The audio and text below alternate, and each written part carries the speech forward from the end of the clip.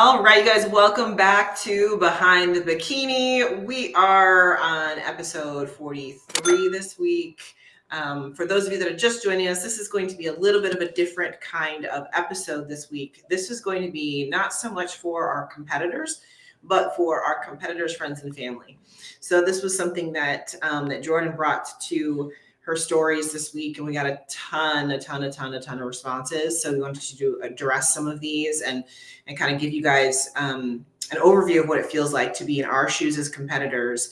And when you guys as family members and friends and things like that come to us and say these things. So this is coming from a place of this is how we feel and this is why we're doing things and things like that, so that you can kind of understand it a little bit better. So before we do that, like, comment, subscribe, wherever the buttons are. We always do that. We don't know where the buttons are. Wherever they are on your device, like, comment, subscribe, go for it. And yeah, did you want to add anything onto that, Jordan, before we jump into these comments and questions?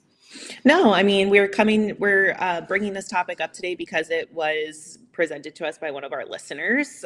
So then I took the topic and posted it on my social media and was asking, like, hey, competitors, like, do you agree with this? And what are some other things, within this topic that we can discuss? And like Shawn said, we had a lot of feedback. So if you're watching this video, you're either a competitor that is kind of feeling the same things and maybe trying to figure out how to navigate it, or, how to have those tough conversations with your family, or perhaps you are the family watching and one of your loved ones is getting ready to compete or in the process. And what we're trying to do is educate you on what that process looks like, what it feels like. And, there are some things where loved ones say something to us sometimes and it can be a little nerve-wracking, and we triggering. Want to educate you on that. Yeah, so that you can support. Yeah, that was where this came up. It's like these are the triggering things for us as competitors, or things that send us into a mental head spin a little bit sometimes, and it's just being able to articulate what we want to without making you as our family or friends feel like crap for asking the question. Really, you know what I mean? Because we get it. You don't know what you don't know, right? Yeah. Yep. So I guess we're going to dive right into some topics. Yeah, we're going to go right into it. So we pulled up a list of the ones that were kind of the most popular and the most requested, or the most suggested, that kind of thing. And as we go through each one of these, some of these are going to be relatively similar. But at the same time, we want to give you guys ways of understanding this. So again, this is something where, if you're a competitor, you can take what we're saying and take it to your family, or you can let them just watch this podcast and let them hear it for themselves too. So one of them that came in is, why can't you have just one bite, or why can't you skip one workout? So this one I think is a big one. I get it even now. I've been doing this for over 15 years at this point, and I mean, I'm going to be honest with you, like, the vulnerable moment here. We went to DC this past weekend for Father's Day. We did a little like staycation. We like to go in for like a night or whatever. And I ate decent, but here's the but. My husband had dessert with every meal. And I had a bite because he's like, just have a bite. So I fell into that. And then I had to go to my coach during my check-in and say, I had bites of dessert. I didn't have a full dessert, but I did have bites of dessert. And for me, it's like, guess what? Now my macros got cut this week for my check-in. So, so what would you say as far as if somebody came up, why can't you have one bite, or why can't you skip one workout, or whatever it may be? What would you tell somebody? I got a lot of different facets to this. I think where the person's coming from and saying, like, why can't you just have one, and why can't you skip just one? They're not really understanding the seriousness of the sport, right? Mm-hmm. So, yep. In bodybuilding, there is a reason why there is such a small percent of us that can achieve this goal, because the majority of America cannot even stick to a diet or an exercise regimen for more than a couple of weeks. So where I'm going to say to a normal lifter, healthy person, it is okay to skip a workout or have just one bite. But we are in a sport where one bite or one missed workout can take us further from our goals. And, a big part about our sport and being good at our sport is the ability to find discipline and being able to say no. And, so two facets to this is, number one, maybe I don't want to have a bite. I don't want to skip my workout today. I'm going to go do my workout, and then I'm going to go find you, and we're going to hang out later. And also too, like, why does me having a bite, why does that make you feel fulfilled if it doesn't make me feel fulfilled? Right. And I think that's where people need to start, you know, kind of looking into the other lens of things. Me taking one bite, why does that satisfy you? Right. And I'm not going to answer that question because I think everybody's going to have a different response to that. But those would be a couple things that I would, you know, think about and say. Yeah. And, you know, going back to, you know, what happened this weekend. So, you know, I had a bite of my husband's dessert and all that kind of stuff. And then the following day, you know, we were having lunch and we were still in DC, and he's like, oh, when we get home, he's like, we should go to the winery. I said, Dan, I said, I need to go train. I said, I haven't been to the gym yet today. I have to go train. I'm not going to the winery. And, you know, so, and he was like, oh, okay, then I'm going to go train too. You know? So, but if I had just given in and been like, okay, let's go to the winery. Well, guess what? I would be in a really bad place right now. You know what I mean? Like for me, you know, yeah, I've got weeks and weeks and weeks till my show, but at the same time, what you do today affects what you do tomorrow. So again, what I did over this weekend affected my check-in this week. So now I'm going to have to pay for it because my macros got cut. So, you know, every action has an equal and opposite reaction. And, you know, it wasn't his fault. He's just trying to have a good time and all that kind of stuff. And I get that. And I understand all that. But when we're talking about getting on a pro stage and being competitive and having a good time, those are two different things. So you have to, as a competitor, make those choices for yourself. It has nothing to do with me wanting to have fun with you or, you know, go out or whatever. I could still have gone out to dinner with my husband and not had that bite of dessert and been fine. But I chose to have that bite of dessert. You know, I chose to do that. So, you know, what I would say is, you know, if you're coming at it from a place of love, again, as a loved one saying something like this to your person that's in prep, just realize that if they tell you no, it's not anything against you. You know, it's not us, you know, trying to be, I don't know, just say, again, it's not anything against you. It's about us and what we want to do and what we want to accomplish, right? It's not us trying to tear you down or knock you down or make you feel worse because we don't want to do that with you or whatever it might be. It's not about you. It's about the process that we need to go through as a competitor. Yeah, and as we go through these two, you know, I'm sitting here thinking like, well, again, I'm always trying to put myself in the other person's perspective, like. Right. And I can understand from a family's perspective how you can't just have one bite and how that would maybe equal, this is unhealthy for you. Like, right. Yes. But if your loved one is considering bodybuilding or in the sport of bodybuilding, I want you to remember that this is a sport. Mm-hmm. So let's say that they were a basketball player. There's going to be team meetups. There's going to be practices. There's going to be a specific diet and exercise regimen. And if they were on a team sport, would you tell them, hey, can you just skip your workout today and tell your coach you want to come hang out with your family? No. Right. And that's why the sport of bodybuilding is even more difficult because it's on me to show up to the gym today. Absolutely. My coach isn't right there in the gym holding my hand, making sure I do everything. So for someone that's also newer to this, if they do skip one workout, it's very easily the next day to go, well, then I'll just go skip another. So sometimes it's just about keeping them on that track. And so like I said, as I'm sitting here thinking, and as we keep diving into these things, it's not disordered. It can be disordered. Of course, anybody can take anything to any extreme, but it's again about finding that discipline. And this is an extreme sport. It has every facet into it. It has physical activity, it has nutrition, it has mental, it has posing, it has all these things that we don't think about. And some competitors can be in the gym up to 3 hours a day, deep in their prep. So just wanted to caveat that as well as we were getting ready to delve. Right. And you can kind of relate this to, you know, when we're talking about like basketball sports and things like that, you know, you can relate it to something that's an individual sport like boxing or MMA or wrestling or whatever. It's all the same thing, like the same concepts. So if you can't wrap your head around bodybuilding being a sport,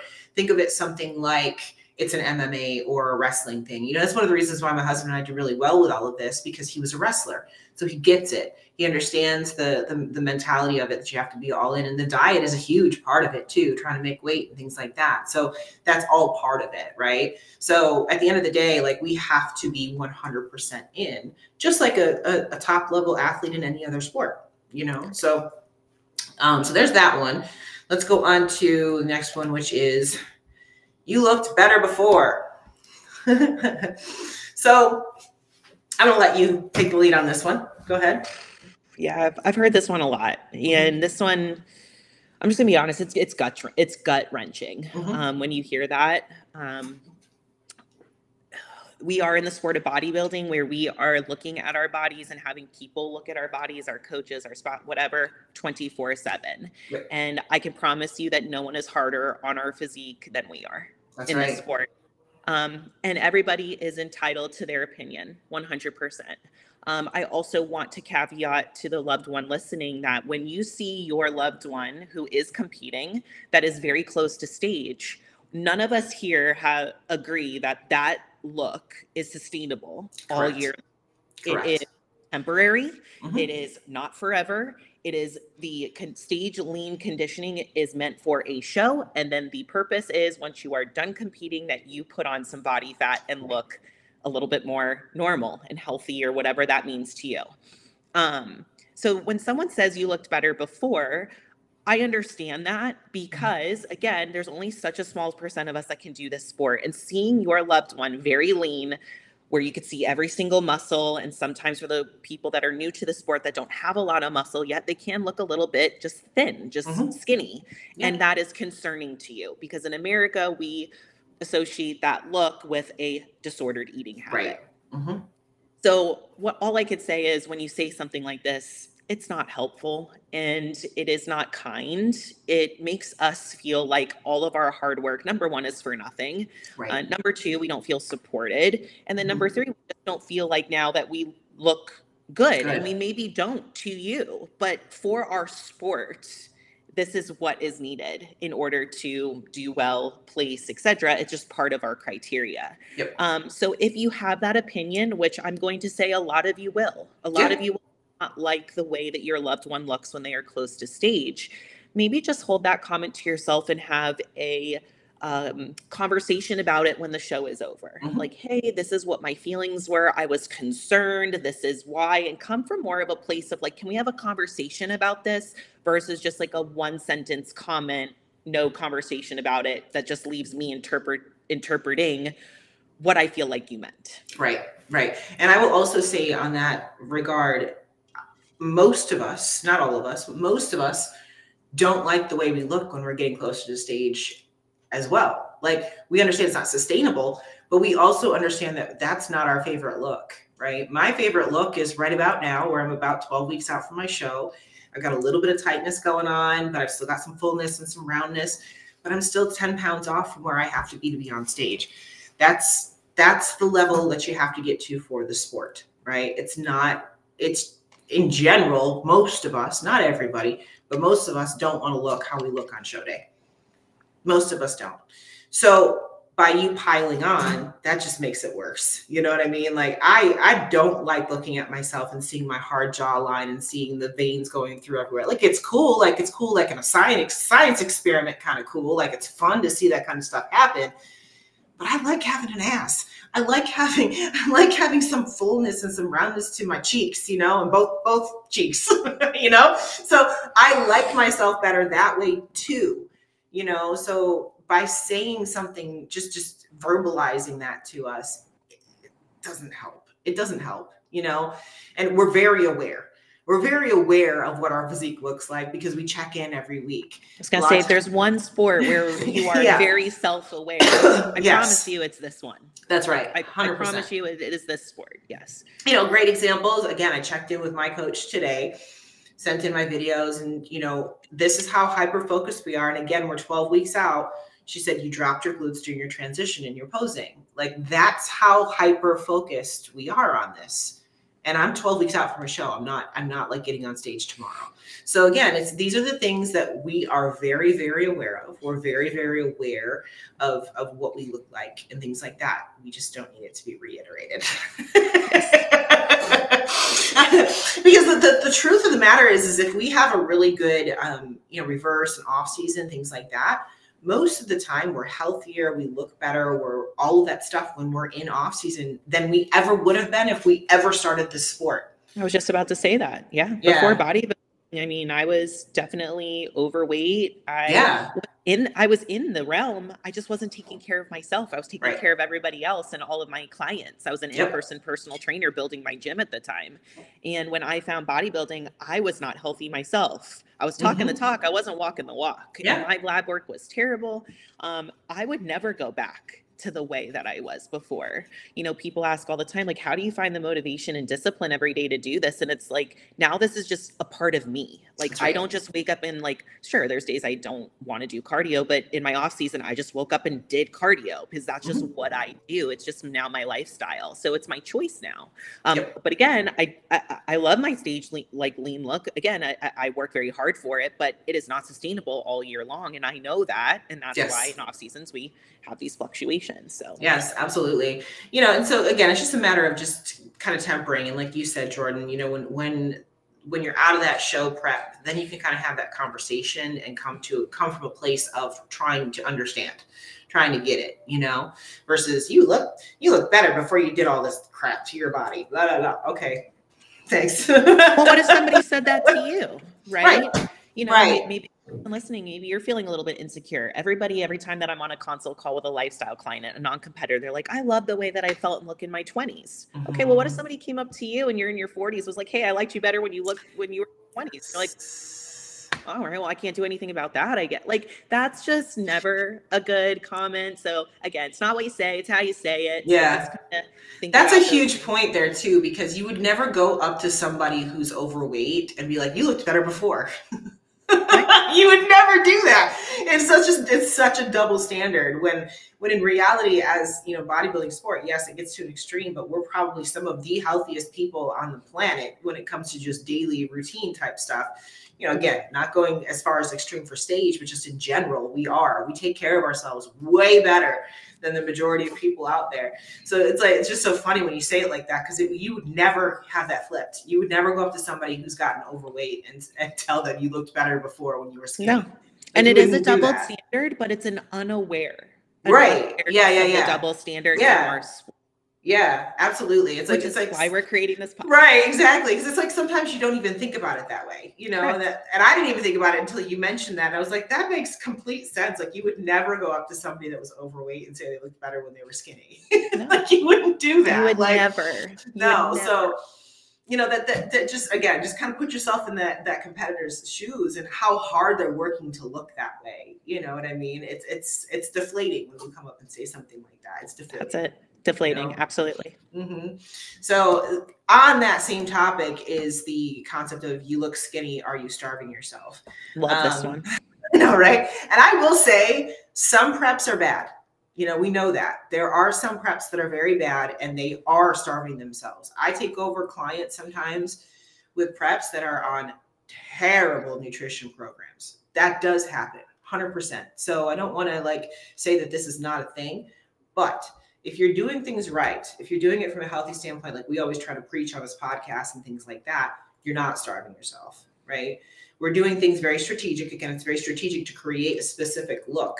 But I can tell you this, I've mentioned this a few times, being with FitBody, my macros, my lowest that my macros get to now is still higher than some of the past programs that I was on in off season. Like what I was eating, you know, going into peak week this last year with Hawaii and Japan was what I was eating in off season with a previous coach. So again, there are some bad programs out there, but if you're doing it right and you've got a good team behind you, got good coaches behind you, things like that, you can get to the stage. You don't have to starve yourself.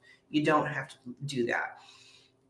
Looking skinny, yeah, because we're getting rid of body fat. I mean, that's what we're doing. That's the whole thing. We're showing what we've sculpted underneath. We're taking that boulder and we're chipping away to get to our statue that we've built underneath the body fat. So yeah, to you, we look skinny, but in reality, we're just dropping the body fat.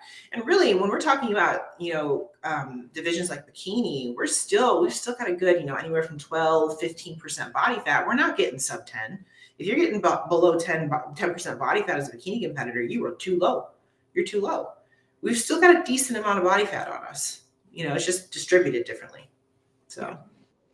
Yeah. And I think words matter here, right? Like it's, you know, you look skinny. Yes, we are going to look skinny. Mm-hmm. In our world or in our sport, we use the term lean. Like we are lean. So maybe just learning, you know, different verbiage, different words and what those, you know, mean to us. I also love the, are you starving yourself? And again, this goes back to, are you with a good coach and are you doing it in a healthy way? I'll say this for any contest preparation, we know at a point it becomes a little unhealthy. About 6 weeks out from that show, that athlete is on very high cardio, low food for them. Everything's relative here, right? Whether you start at 3,000 calories or 1,000 calories for a prep, it's going to be low at any point for any athlete.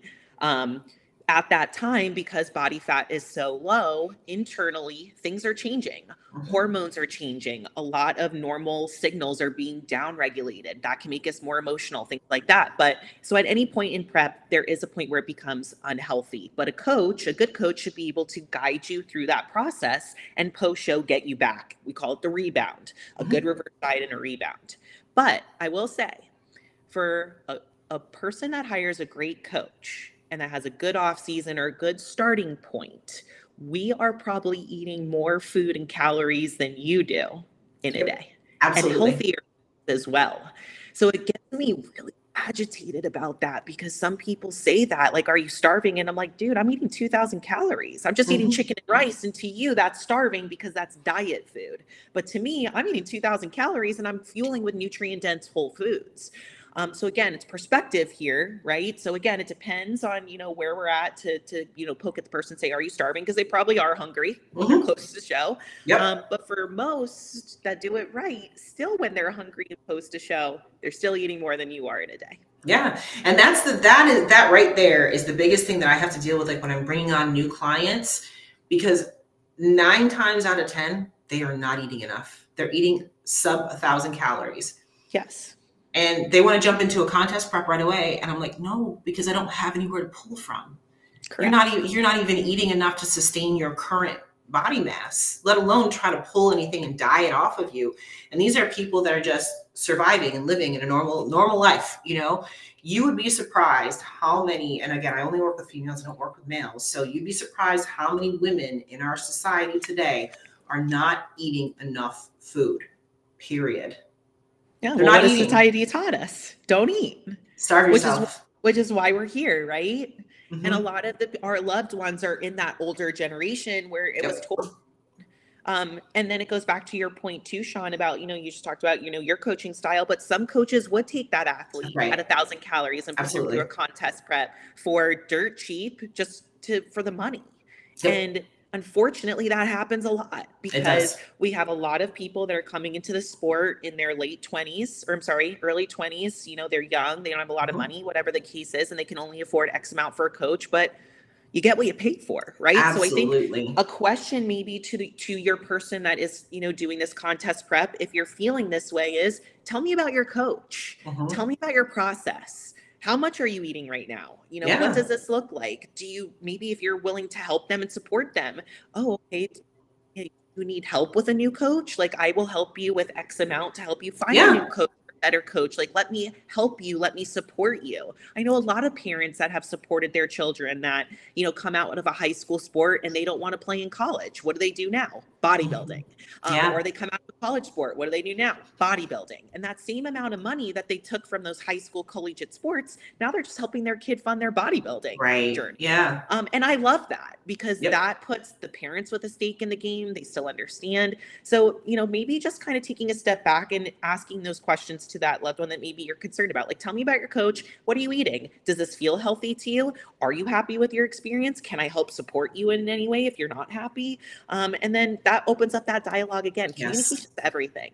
Yeah. Coming from a place of love versus coming from a place of judgment. There's, like you said, the words matter, how you ask, how you deliver the message, 100% makes a difference. So if you are, if you're a loved one of a competitor and you're concerned, come at it from a place of concern versus you look skinny. There's 2 different ways to do that, right? So just come at it from a place of concern and say, like, I want buy-in. I want to be a part of this with you, and that kind of thing. And then it comes from a better place, a place of love versus, just what are you doing? That kind of thing. So next one, again, this goes into the same kind of concept of don't keep losing more weight, what we were just talking about before. And, you got to remember again, I think that the caveat to use with all of these questions is these are all based upon if you have a good coach and a good prep.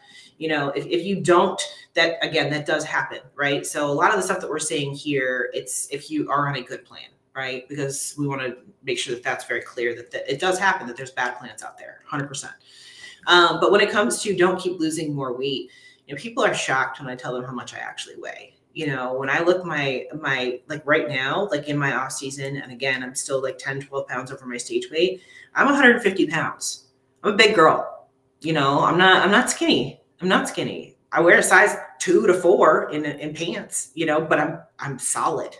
You know, it's not weight, it's muscle, you know, and you're going to look completely different when you have a different body composition.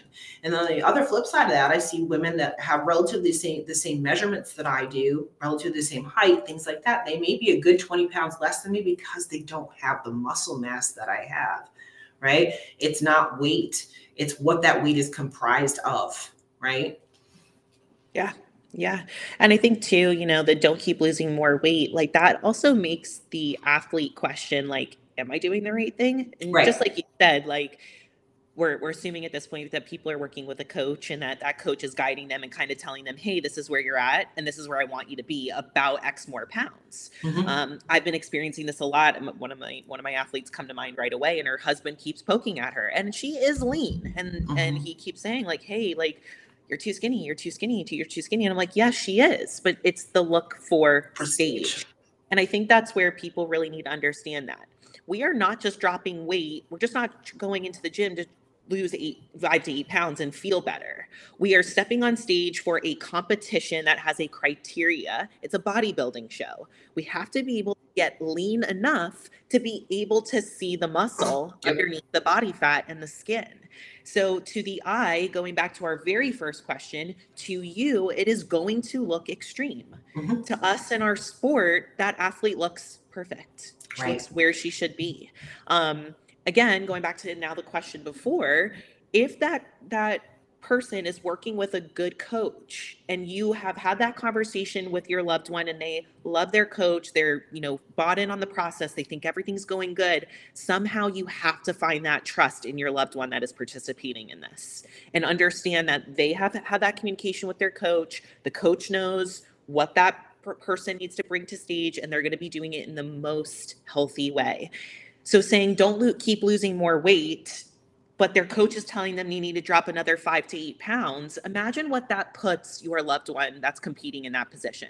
They love you so much, and there is no one that's going to trump an opinion over a spouse or a parent more than the coach. Right. But then they have their coach that they know is the professional that they've hired to guide them through this process that's telling them you need to lose another 5 to 8 pounds. Now they're stuck in the middle. So again, it's where we have to kind of create the care team of the athlete, right? You have to be the support, the listener, making sure that they're doing this in a healthy way, concerned. Those things are all valid. But once that you find that the athlete's bought in and you all trust this coach, you all have to be bought into that plan and let it ride. Right. Saying something like this just puts us in a very awkward position because we love you. We appreciate your feedback. But we know that we have to keep going in order to progress that goal. And we don't want to disappoint our coach. We don't want to disappoint our loved ones. And now, as you can see, it's just the cyclic cycle of what shitstorm we can create from this. Right. And also on this topic, because I had my check-in today, so I wanted to read what was at the bottom of my check-in so that you guys can get an idea of what a coach is going to say to you, right? So it says, I can see body composition is changing. I want to see even more. This year, I'd really like to bring in some more extreme conditioning so that when we fill out, we've got a little bit harder, drier look, right? That is from my coach. That is telling me my conditioning needs to be better this year than it has been in years past, right? Conditioning versus weight loss. What that translates to is I need to get more body fat off of me than I have in the past. But I also realize that she's saying so we can fill you out, give you a little bit harder, drier look. You also got to realize I'm masters, which tend to be a little bit harder, a little bit drier, a little bit fuller, or a little bit more muscle maturity, that kind of thing too. So these are the words that we're getting from our coaches as far as what we need to do to get into stage shape. Note, she didn't say anything about weight. She said conditioning, right? So you got to realize our vernacular here in this sport is different, right? So what you equate to weight loss is not the same thing that we are seeing. It's not the same thing that we are trying to create, right? It's not actually weight. It's body fat. It's two different things. right?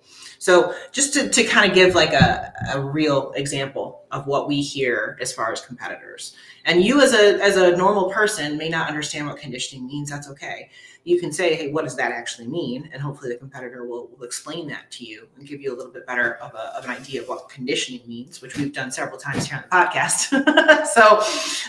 But again, that goes back to, we have a different set of eyes, we have a different set of vocabulary, we have a different set of things that we are trying to do versus the normal human being. Gosh, that's a great point. Is that we, in this sport, in the bikini criteria, we're assuming most of us are in the bikini criteria in our women's divisions. We don't have a weight that we have to weigh in at a check-in. For bikini, it's about a look.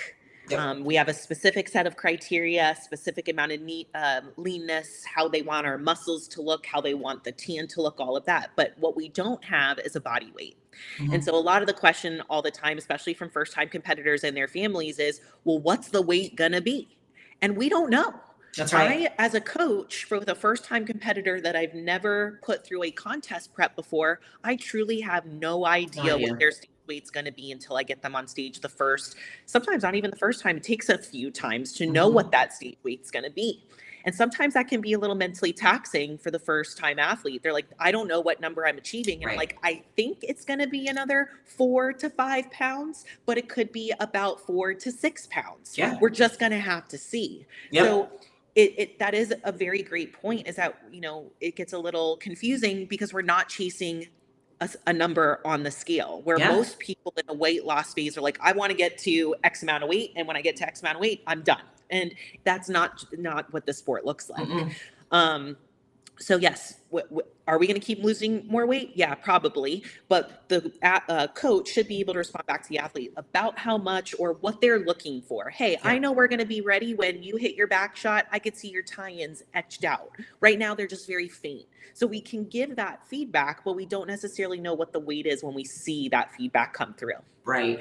And a good example is even the opposite direction. I just had a check-in this week where I have a girl in off season and I want her gaining size. So she's putting down goals, every week that she wants to hit for certain things, everything like that. And she's like, these are my individual goals. I said, great. I said, the one I'm not okay with is she put a weight gain goal. Like, as far as she wants to gain a half a pound to a pound a week. I said, no, that's not how this works. Like, your body doesn't do that. Like, I'm looking at a look. I'm looking at an overall shape. I'm looking at an overall, this. And I said, I don't want you to put a strict number on this, because if you do that, you're going to fail, because it doesn't go in a straight line, first of all, when it comes to weight. And that's just not how it works. It's just not how it works. Gaining weight and losing weight does not go in a straight line as far as adding muscle, dropping body fat, all this. It doesn't work like that. You know what I mean? So we specifically in this industry stay away from specific weights, arbitrary number. Right. It's just a number. They can change if you didn't poop that day. You know what I mean? Like, it's just, or you had a little bit more sodium, or you dropped a little bit of water, or whatever. It can you had change. A heavy workout. Yep. Right. Yeah. All of those things affect your weight. So it does not make you a failure or a success. The same concept here when we're talking about, are you going to lose any more weight? Because that can be really, really difficult right here when you're looking at the scale. So correct. Okay. So, next one is, once you're done, will you be able to eat again? So, I eat all the time. I don't know about you. I eat all the time. I just put up a picture of my breakfast yesterday in my stories on Instagram. And I can't tell you how many people messaged me and were like, you eat all of that for breakfast? I was like, yeah. I have 6 ounces of chicken. I have a bagel, a cinnamon raisin bagel. I have a banana. I have yogurt, and I have dates. That's my breakfast every single morning. I eat a lot. My breakfast is like 800 calories or something like that. It is my biggest meal of the day. But I'm always eating. And I'm eating good foods. We're going to get into this a little bit too when we're talking about the next question as we go along here. But I'm never not eating. Like, even when I'm in peak week and things like that, and even when I'm depleting through, the last few weeks, I'm still eating a lot of food. It's still a lot of food. It's just I'm not going to the Mexican restaurant eating chips and salsa. That's not what I'm doing. But I'm still eating a lot. I'm still eating. I'd just like to take a moment to welcome our new channel partners, Prozis. If you are unfamiliar with them, go ahead and go down into my description box now, click on the link, go check out their site. They are the leading supplement sports nutrition company based out of Portugal, been around for 17 years. You might be asking what makes Prozis unique? Well, everything that they make is made in-house or with trusted partners. They have to go through rigorous testing in Portugal in order to even get any products on the market. So what you're gonna find really high quality, pure supplementation. And one of the biggest things for me is I have some GI issues. So being able to eat some of these more healthy protein treats and things like that and not having gut issues, oh, worth its weight in gold. Go check them out. Click on the link in my description box below. Use the code Cuties10 to get all of your discounts and even some special surprises. They're always putting out some amazing promotions. Let them know that I sent you and let me know what you think. Thanks again for watching and thank you for supporting our channel. Now, go optimize your own athletic abilities and check out Prozis.com.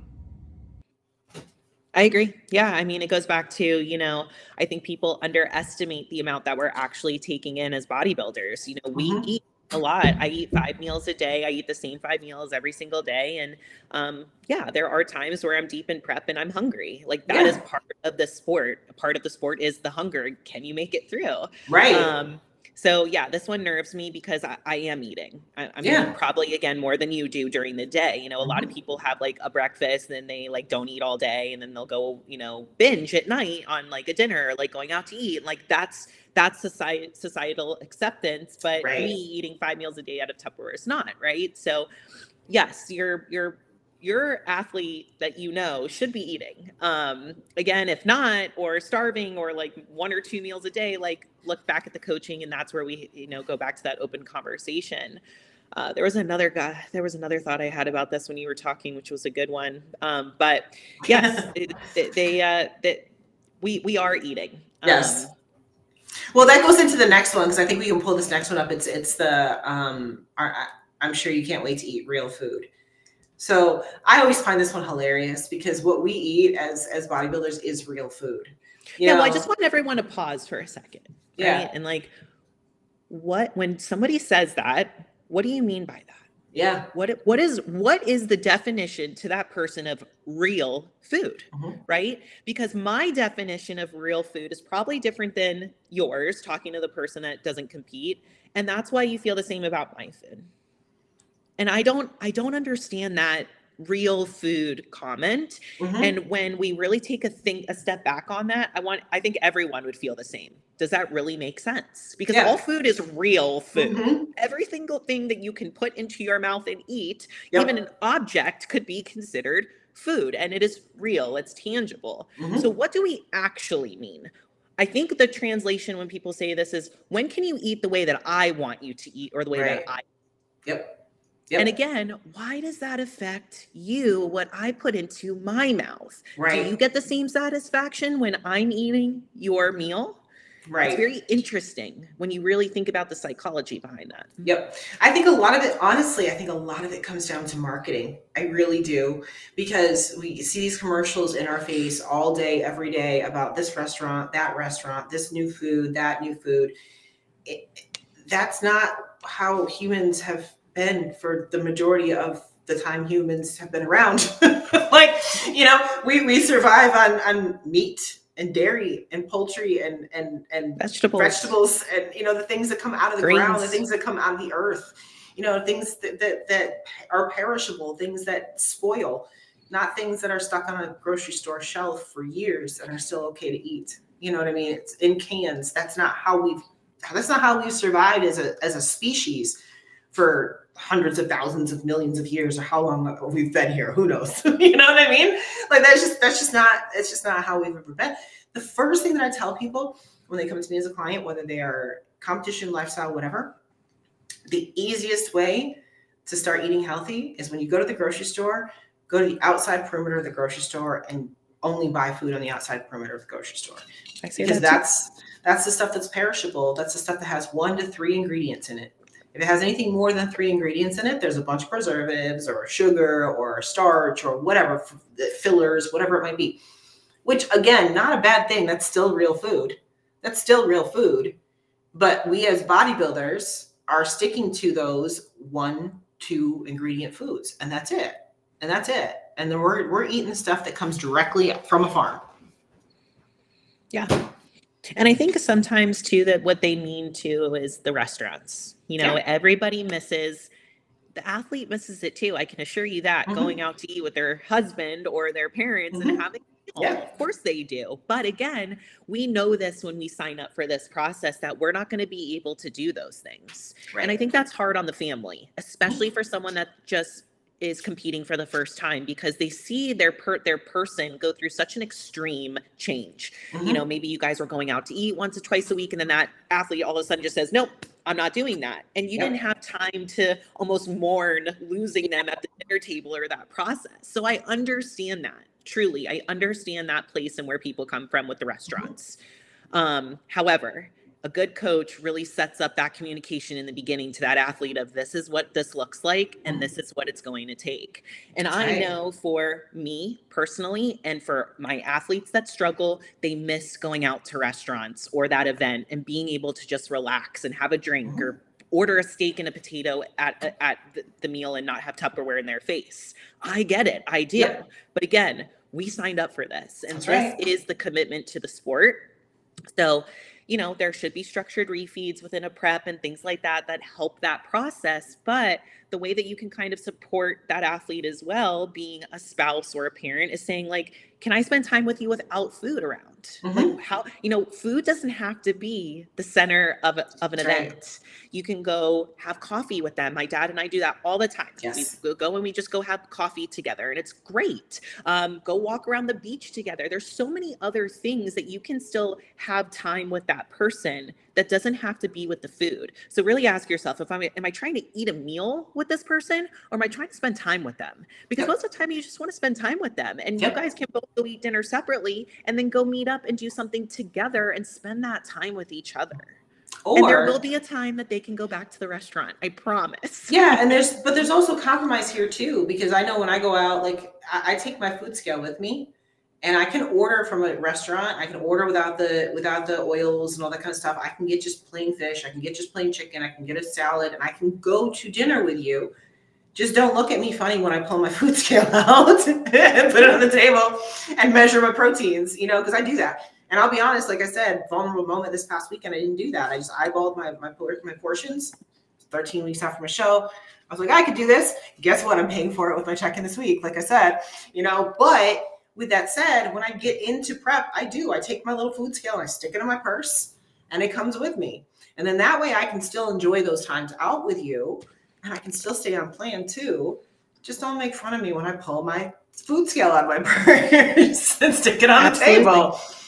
You know, what I do, this is just a little restaurant hack. What I do is, again, I order everything plain, and I ask them to bring me a separate plate. Because what I do is I take out my little scale. I have a foldable, collapsible scale that fits into my purse. It's like this big. It fits in my purse. And I open it up on the table, stick it on the table, put the plate on top of it, take the protein off of whatever the dish is, and weigh it. I mean, it's either that or I don't go to dinner, you know? So, you know, have a compromise. Be okay with your competitor being, you know, bringing their food scale with them. You know, go on Amazon. There's collapsible food scales you can get. You can stick them right in your purse and take them with you. If it's in my little Dolce & Gabbana purse that's this big, it fits inside, we're good. So, And I used to do this with my dad all the time. In the beginning, I would bring my food scale, and he would be so embarrassed. Yeah. What are you doing? And now I pull the food scale out. We're having a conversation. He doesn't even flinch. He just keeps going, and it doesn't even bother him anymore. So when I say this, like, my family has also experienced this. And my loved ones I have been through this. I've been through the ringer. I've had these tough conversations. I've had these arguments. This is through years of Shawn and I's experience that we can come here today and help guide you guys through this. But we've been through our own trials and tribulations. But it will get better on both parties. The athlete will learn how to react with the family, and the family will learn how to accept and react with the athlete the more that they stay committed to the sport. And I think also, kind of going back to what we talked about with you would never go up to somebody that's overweight and say, you know, you looked better before. I think it's also funny in this regard, where if somebody goes to a restaurant or something and they order things because they have a food allergy, it's totally acceptable, right? But it's not if it were doing it for a physique goal, right? That's a great point. You know, 100%. so it's like, oh, because you're doing it for a bodybuilding competition, it's not as valid because you're not allergic to it. You know what I mean? Like, yeah, when you ask for no butter, oil, whatever, and they're like, right. do you have an allergy? And I'm Yeah, like, yeah, am I yeah. supposed to say yes right now? Because if I don't, are you going to put it on there I anyway? know. Like, what does that really mean? Like, I yeah, know. I'm allergic to it. I don't want butter or oil on my food. Yeah. But yeah, you're 100% correct. Why is and you're that right. taboo? I say that to my waiters. I tell them I'm allergic because I know I'm not going to get anything on my food. I think that they actually like clean the grill when you say yes. Yeah. A lot of places have like a separate grill. They have to because food allergies are just so prevalent now. Mm-hmm. And some of them are really, really serious, you know? So it's like they literally have to have like a separate spot to cook those things and everything so that you don't have them mixed in with anything else. Contaminate. Yeah, there you go. Contaminate. That's the word right there. You got it. Next one is, do you have an eating disorder? Oh, that's fun, isn't it? It's like, oh yeah, I have an eating disorder because I eat healthy, like a person's supposed to eat, you know? So I think in general, I think the sport can trigger some eating disorders. I think it absolutely can. But I think it can also help people that have eating disorders too. I find this happens a lot. A lot of times it's just about, and I hate to say it this way, but it's the truth, being able to control that. Because a lot of times when we have issues or addictions or whatever it may be, it's not about ever being cured from that addiction or that disorder. It's about being able to manage it. It's about being able to be in control of it.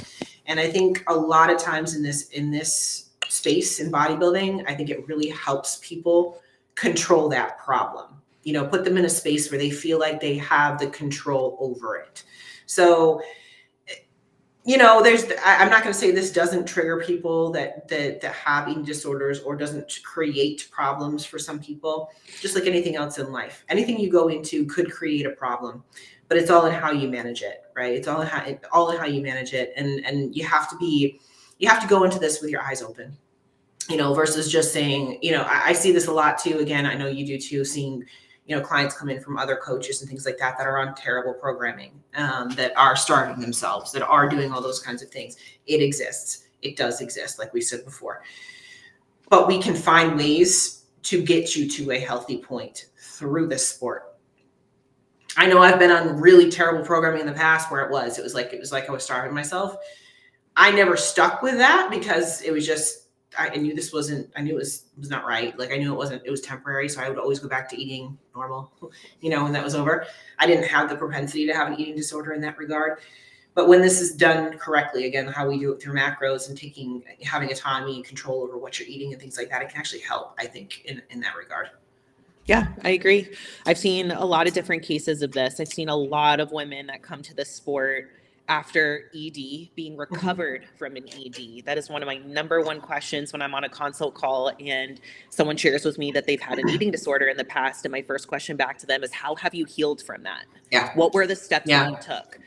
Because it can trigger those disordered habits again. I'm not going to sit here and lie to anyone and say that it wouldn't. However, in most cases of a person with a history of an eating disorder that have taken the proper steps through therapy or an eating disorder program to heal, they actually thrive in this sport. I've said it on this podcast and I continue to say it. If somebody has an eating disorder, I would rather them have disordered eating by eating healthy and choosing to eat 100%. versus the opposite. So if they're going to choose one over the other, hey, I would rather have them be obsessed about tracking and fueling their body with nutrition-dense whole foods than the latter. I think 100%. To me, that's a better switch. Could it cause disordered eating? I think that depends. I think that depends on everybody's perception of what disordered eating is. I will always now from the sport have a very large awareness of how I eat and what I put into my body, even way after competing is over. Is that a bad thing? I don't think so. I think that gives me, again, awareness to stay healthy even way after the stage is over.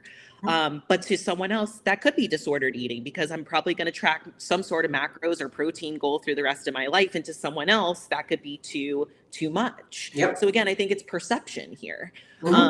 But if competing does start to, spark this, what I call all or nothing mentality, and I had preps like that where I did not eat 1 gram off, I did not go out to eat, I completely hermited myself, that can cause issues long term. And that maybe to be something that needs to be looked at, which I did with my husband. I remember my husband said, Jordan, your 100% is someone's 150%. Yes. Like you can back off a little bit and still make progress. And I was like, back off? What do you mean?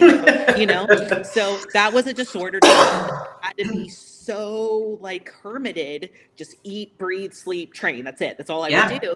That was not healthy. That's not sustainable either. But it takes time to understand that balance. Absolutely. Absolutely. I agree with that 100%. And, you know, like, again, going back to, I don't think that bodybuilding really can cause an eating disorder, but I think people, again, perception, have a propensity of it inside themselves where they are a control freak of some form or fashion. And this could potentially pull it out. You know what I mean? Does that make sense? Absolutely. If it's, you know, if it's not bodybuilding, something else will make it happen. Trigger it. Right. So it's something, it's something that lies inside of you. So like you said, I would rather you be in a situation where you can control and manage it, and you have the education, you have everything behind you, you have the support behind you to keep you in a healthy place with it versus just going off the rails on your own. And most people that are in this sport and successful at this sport, if everyone can think about themselves or the person that they love that's involved in this sport, are type A personalities. They're 100%. Organized. They like to be in control. They like to plan. They like to sketch. That's how you thrive in this sport. If you don't, you're going to learn real quick how you have to, you know, be on a schedule and be very detailed. So that control factor, in my opinion, is a form of a disorder, right? Obsessive compulsive. I was diagnosed with OCD as a kid. That helps me now with bodybuilding, right? So we all have some sort of disorder or ism or, you know, whatever. Is it helping us or is it hindering us? Are we tapping into those good tools and using them for our advantage, or are they hurting us? I think that's the question that we need to take a step back and ask ourselves. Are we doing this and is it hurtful or is it being helpful? Absolutely. Absolutely. I agree with that 100%. And I think, you know, again, going back to, I think that we all have a little bit crazy in us somewhere. It's just a matter of, I know I do. I got all crazy. It's just a matter of how it comes out. What time, where we at? Yeah, exactly. So do you make your family suffer or eat the same things as you? And a resounding no. Absolutely not. If they want to, cool. I think it's, you know, I think it's really cool on my end. I know you have the same kind of situation with Drew. You know, Dan does diet, he does train, he does do all the same things that I do, not to the extreme that I do, but he has in the past. He's done bodybuilding shows. He's done, you know, he was a wrestler, so he knows all that kind of stuff too. So he's been in those shoes before, but on a daily basis, he trains just as hard as I do. We do walks together and cardio together every single day. He eats just like I do. He eats more than I do, and he eats a little bit different, like split than I do. But our lifestyles are very, very similar. Very, very similar in that regard. So I do think that's helpful in that regard. I think one of the things that hinders a lot of people is when you're in a household where you're the only one doing it. And let's say you have kids or something, so you got, you know, fruit snacks and granola bars and stuff like that in your house all day long. It's going to be hard. It's going to be hard for you to not indulge in that kind of stuff, you know?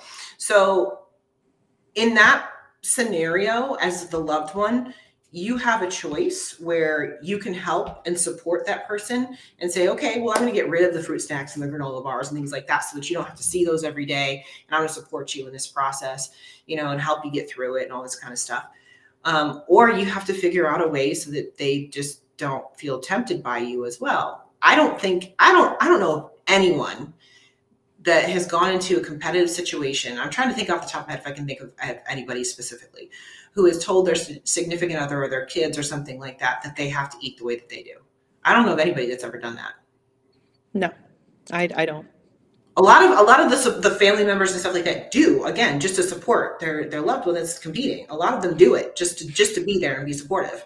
What I found is that the athlete actually has a more difficult time than the family does. The family, like, cool, 100%, whatever you want, and the athlete's like, no, I want to eat what you're having, or like, I want to make up. You know, a lot of people or women's love language is making a meal for their family, and then feel like when they're in prep and they're unable to make a meal for their family that they can also eat too, this is a lot of psychology, that they're not fulfilling their love for them. Yeah. And I've been dealing with this a lot. I'm working with a lot of masters athletes right now with kids, and Yeah. they're having trouble finding that balance. And I'm being vulnerable here with saying, like, I don't know how to best support them because I don't have kids myself. So I allow them to all talk to each other, and they're Yeah. supporting each other and how they're doing different ways of, you know, fixing their own mental approach to this and how they can still love on their family without those dinners and those foods.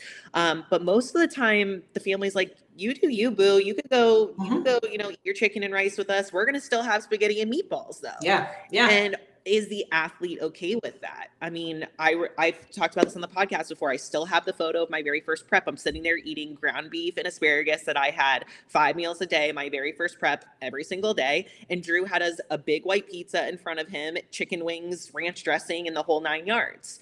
I would never tell him that he couldn't do that. Right. Absolutely. Was it difficult? Yeah, absolutely. But I chose this. Right. And I can choose to sit here and eat my ground beef, or I could choose to have that slice of pizza. Some people do reach for the slice of pizza when they're in prep, and then they get their macros. That's right. Exactly. I know, right? Yeah. But again, it's all a choice. You know, Yeah. I'm choosing to do this. And, you know, I tell my athletes all the time, like, before you start a prep is when you have that conversation with your family.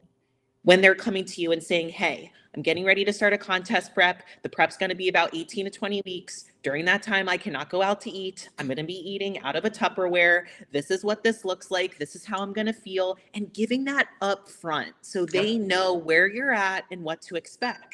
And sometimes too, even though you have that conversation, it will be 14 weeks in and your spouse comes to you and goes, I want to go out to eat with you. And it's hard. Yeah. It's very difficult because they forget that conversation and they're putting you in a spot. And you also want to go out to eat with them, but you know, you can't. Now you're stuck in this, you know, this limbo. And it's hard. It's really, really hard to navigate. And something I've seen too, again, going back to the masters athletes with kids and stuff like that, a lot of times what they'll tell me is that their kids want to eat like them. Like they want to eat like mom and dad. You know, they want to be big and healthy and strong, you know? So a lot of times this actually will help instill better habits into your children. Like if they see you eating your chicken and your rice, they want chicken and rice. You know, I hear that a lot. It's like the parents don't restrict their children and tell them they can have the fruit stacks and the granola bars and things like that. But a lot of times those kids want to be just like you. They want to be healthy. They want to be big and strong, you know, all that kind of stuff. So for a lot of families, this can actually be a really good thing for the kids. Yeah. You know, I see that all the time. Yeah. I know for myself growing up, like one of the best things that we had growing up is I grew up on a small farm. So like we had all fresh fruits and vegetables. We had fresh eggs. We had fresh meat. We literally we had turkeys and pigs and stuff that we slaughtered, and that was our food. Like, so unbeknownst to me, that was actually a very, very good way to grow up. My parents didn't do it on purpose. We did it because that's just what we did. What you did. That's just how life was, you know, but it actually made me a lot healthier growing up, you know? So some of the things that you do as an adult for your children in a contest prep can actually make them better. You can actually make them better. I feel like, again, going back to the marketing thing, I feel like, you know, instilling these kind of values onto your kids is better than what they see on TV during cartoons with like McDonald's and stuff. You know what I mean? Yeah. If the worst thing that your child sees is that you do an hour of cardio a day, you make time for your own training, and that you're eating healthy. Yeah. Yeah. That's just bad, saying. I guess. Yeah. I know, right? That's terrible. So bad for you.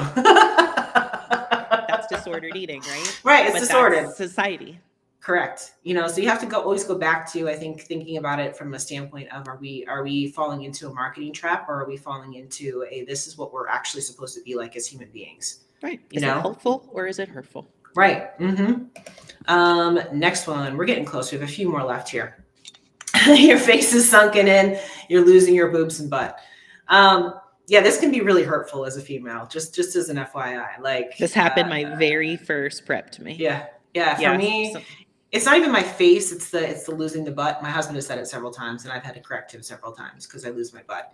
And he's like, I like when you're in off season because you have that nice round butt and a jiggly. Blah, blah, blah. I'm like, I get it, me too. I'm like, but my husband says that all the time. Yep. Yep. There'll be certain moments, and he's like, all right, you're lean. You don't have your butt anymore. I'm like, but it's part of it. One of my very first preps, someone who I love very dearly, still in my life, love her to death, and literally the sweetest woman in the world, like would never mean anything malicious. Yeah. Came up to me after I got done with my 2.5 hours of cardio and was like, Jordan, your face looks like a skeleton. Is this a part of the sport? And she meant nothing by it. She genuinely was curious. And I lost it. Because if she can come up to me and say something like that, imagine what other people were saying and just weren't coming up to my face and saying it. Yeah. And I remember it was very hard for me. It was very, very, very hard for me. And that wasn't even my family,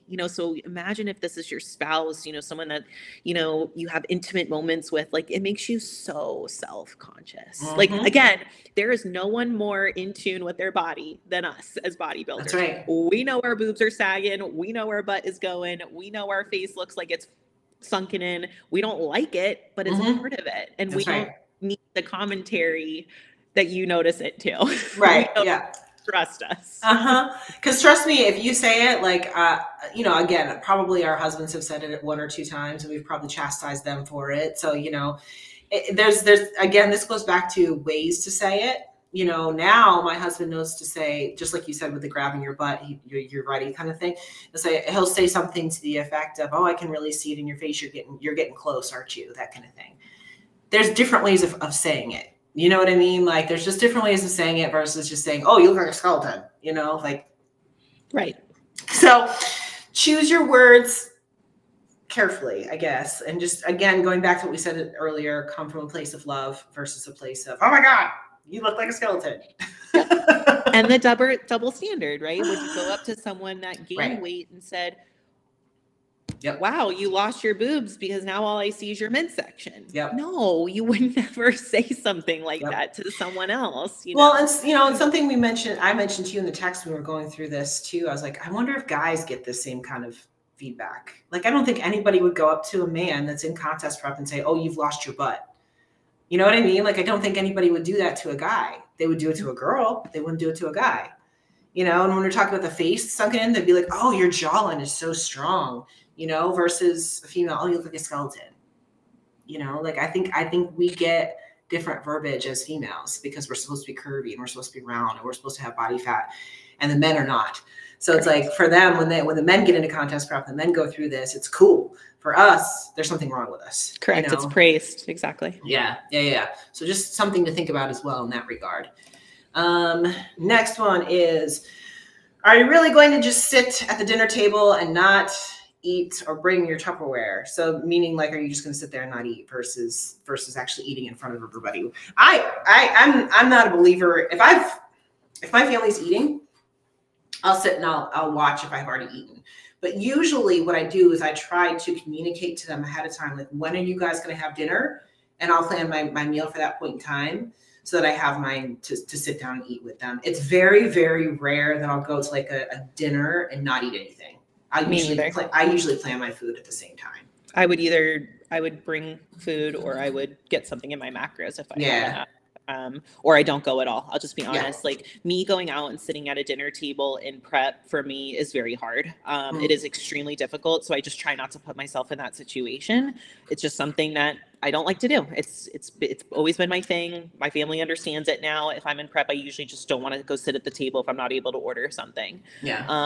I don't understand, again, family getting upset with bringing Tupperware to meals. Again, I think this has to do with the psychology of a lot of parents find love in when their children eat their food that they make for them. So they feel like if my child's coming over and they're not eating my food, I'm not giving them love. Again, this is some sort of, psychology type thing. And again, it just goes back to, why does it affect you so much that I'm still here with you, but eating out of my own Tupperware? The Tupperware comment gets made a lot in our industry with families. It's not really something I quite understand. With me and my family, I got a very weird, crazy family. So no one has ever said something to me like this. I'm always the black sheep. So they're just like, oh, okay, she's doing something weird again. Here she goes bringing her own food. But a lot of people deal with this. Yeah. And I just say, again, it goes back to that conversation before prep starts. If we're going to have events, I'm going to be bringing my own food. And you just kind of try to set that up from the start. And then maybe somebody that's watching this, again, that has that athlete that's competing, like, really ask yourself, like, would you rather spend time with them and have them bring their own food or not eat at all, or just not see them? Yeah. Because that's the latter. Yep. So again, we have to find a way to be able to have community and fellowship without the center of it being food. Yeah. Well, and something, just a little hack that I do is if I'm going out to dinner or something like that, and I've already eaten or whatever, you can always find a green salad. Or you can always find, a side of green beans or broccoli or something like that. That's what I'll do. I'll order that so that I have something in front of me that I can pick at while everybody else is eating. Usually you can fit greens into your macros somewhere. It's like 7 calories for like a cup of greens. You know what I mean? So if you do that, throw some lemon on there, some vinegar or something, and you're good. And then for me, that actually really works, because then I'm participating, but I'm not going off of my plan either. So, that could be something that you could use as a little hack. Just get a plain green salad, nothing on it, whatever. Or, like I said, a side of green beans or broccoli or something like that. And that usually works. And then, then you're participating. You know what I mean? That's enough. And if that's not enough, then screw you. Not really. No. Not really. No. What are you eating? Here's another one. So this one. So how did this one come in for the question box? What was there? Is it just like people asking like what the actual food is, or? My interpretation of this, because this one irks me too, is people are so curious about our lifestyle when they know that you're a bodybuilder, that it's not just one person that's asking you what you're eating every day, it's multiple people. So when you are constantly hearing from your coworkers, your gym buddies, your family, your spouse, what are you eating? And I'm probably eating the same freaking thing that I've been eating all day, every day. Yeah.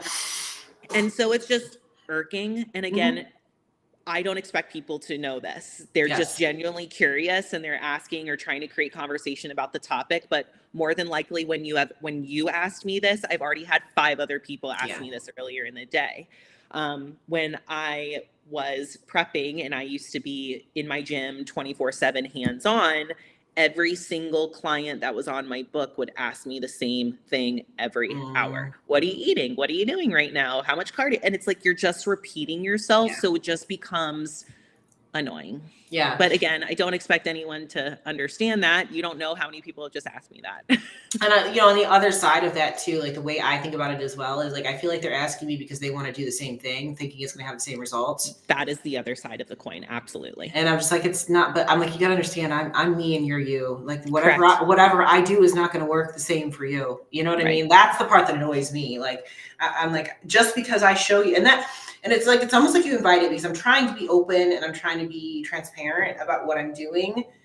And that's just me showing you what I'm doing. That doesn't mean that you should be doing it. You know what I mean? Like, I'm not telling you that because I eat like this, you have to eat like this. That's not what I'm saying. I'm just saying this is an example of how it could look like. Right? So that's the way I look at that one. We're almost there. We got like 3 more. All right. Okay, good, because I got a posing call. Yeah, we'll go through these last ones. You're good. I can't wait till you're fun again. I'm fun all the time, guys. What is not fun? Like, I still do all the same, participate in the same activities. I still, again, we talked about all the food stuff. When I went to DC with my husband, we went and walked around the whole, city, like sightseeing and things like that. I could do that in prep and off prep. I'm always fun. Because I think people's perspective of fun is always food focused and alcohol focused. Yeah, food and alcohol. So it's 100%. Yeah. And again, society, right? Like most events are structured around food and alcohol. So it's also a challenge for you to, again, learn how to have a relationship with someone that's not food focused. Absolutely. And it can be a fun challenge too. Like you guys can go to museums, explore the neighborhood that you've been living in for years. Like there's so many cool opportunities to see something different and have fun. This is also on the athlete, because I can get like this too, where I'm just so laser focused. I don't want to go out. I'm tired, etc. Sometimes just getting there is the battle, so it's also about the athlete, meaning your family, where they're at, and not hindering yourself from every single moment in an event. And again, I relate to this. That's me. I can just hermit myself for an entire 20 weeks and be completely fine with that. But I still have a husband, a dad, friends, etc. that need my attention. So it's again, it's about finding that balance on both sides. It needs to be understanding from your loved ones, but you also have to understand and meet them where they're at too, because they want to spend time with you and they want to see you. So you have to bring some fun and dig deep. Well, and I think also kind of find something that makes you want to go do things. Like for me, I go and I like find a cute outfit or something. Cause when you're in contest prep and you start seeing everything pop and everything, like that's when you can start showing things off a little bit more. So that makes you want to go do stuff. Like for me anyway, that's my thing. It's like if I go get like a cute little sundress or something, that's going to make me want to go out and like do stuff in it. You know what I mean? So find something that's going to make you want to be social, whatever it may be. For me, that's what works. It's the cute little sundress or whatever. That's what works for me. Find something that works for you that makes you want to go out and do that, because you can't just say, okay, this is my thing and everybody else in my life, you can screw off for the next 20 weeks or whatever it might be. You can't do that, or you'll have nobody left in your life. You gotta again, compromise. You don't have to be a hermit. You don't have to completely isolate yourself. You don't have to do any of those things. You have to be aware that the people that are supporting you in your life, you got to support them too. Absolutely. So, all right. Yeah. 2 more. Telling us how tired we look. We just said that. We know. We know. Hey, here's the other thing. I'm like, I look tired all the time, even when I'm not in prep, because I run my own business, man. We're always doing something. If we're not doing prep, we're doing something where we're taxing ourselves, our brain, our body, whatever. So I'm always tired. Yeah. I have genetically very dark bags under my eyes, so I always look tired too. People always say, every time I see my dad, whether I'm in prep or not, you look so tired. I'm like, I know. Okay. Have you ever gotten filler? I got filler done last year. It was the best thing I ever did. No, I have a very, very good injector, and she's like, you're not there yet. I'm like, okay. I did mine last year because the same thing. I have dark circles. You can't even see them. But I have dark circles in my eyes just normally, and I got filler done last year underneath here. It made a huge difference. It looked like I just overload on Botox now. So I'm like, I look like I took like a 10-hour nap when I got done. I was like, oh my God, that was like the best cosmetic procedure right there. So yeah, go get yourself some filler and then nobody will say you're tired. There you go. If you take anything away from today. All right. Our last one. Your ex speaks out. That's too long, and that's not enough time. I was shocked by how many we got on this one. I was very shocked. So where I'm taking this one is, because this has not happened to me personally, is that people are questioning your and your coach's plan on how many weeks it's going to take to diet down for this show. So when people wait, you're going to be in contest prep for 16 to 20 weeks. I want everyone to really stop and pause and think about that for a second. It's just a few months to lose about 25 to 30 pounds for some people. 16, 18 weeks, it's really not that long time when you really start to think about how much weight the athlete is going to lose to get to that point. But to you hear that and it sounds like a very long time because again, most people can't stick to a diet and exercise program for more than a couple of weeks. So I think, again, going back to what we've already talked about, your athlete has hired a coach and they have or should have a plan. And whatever that plan is, you have to remember that the coach is the professional for this case. If the coach says that the athlete needs 16 to 20 weeks to diet down, that's what the athlete needs. And I can promise you as a coach, I do not want my athletes suffering one more day than they have to. You think I like opening up those check-ins and hearing your athlete complain about how much hungry she is and how much cardio she's doing? The second that she looks contest lean, I am going to start feeding her and pulling back. I can promise you that. But we have to get to that point. First. Yep. And you have to realize you are not a coach and you're watching this because you know nothing about this sport. Yep. That's okay. Yep. You have to rely then on the professionals that they know what they're doing. Yep. And I think this, if I'm not mistaken, is coming from social media. So I think it's coming from friends. I think it's coming from girls that go into these Facebook and Reddit groups and say, I'm this many weeks out. How do I look? You are inviting that criticism. You're inviting that critique, right? I think that's where this is coming from. As an athlete, you don't have to put your progress out there.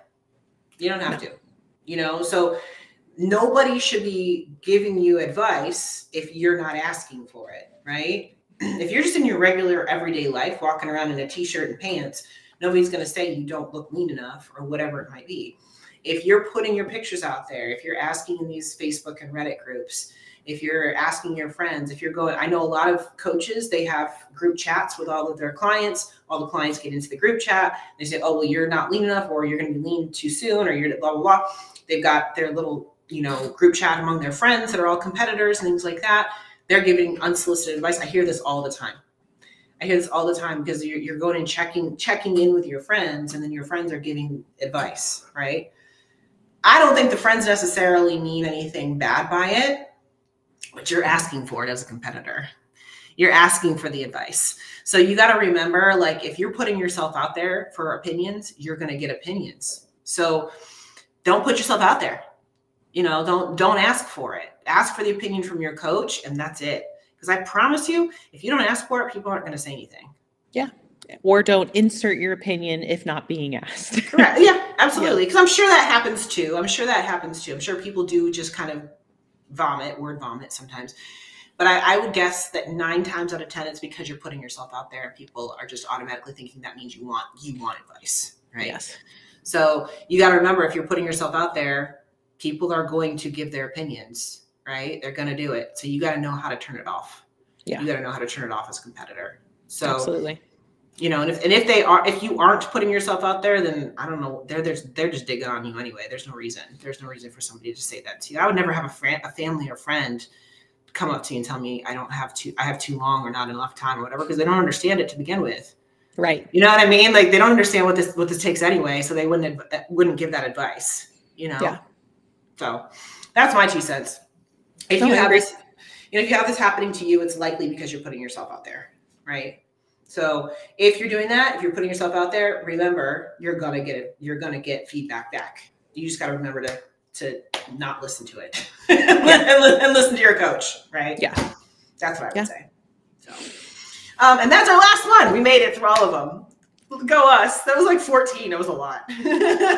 You saw there was more. Yeah, there was a lot. Yeah. Yeah. So, but, you know, it just comes down to, hopefully that this podcast was helpful as far as for competitors or for your loved ones. And when we put this out there, you guys, what I'll do is I'll put out timestamps for each one of these questions. So if you have somebody that you're dealing with as far as one of these trigger words or phrases or whatever, you can click right to that timestamp and get on that. And hopefully this will help you communicate a little bit better. So that was our goal with this podcast. So we didn't get into our own stuff this week. That's okay. This was long enough.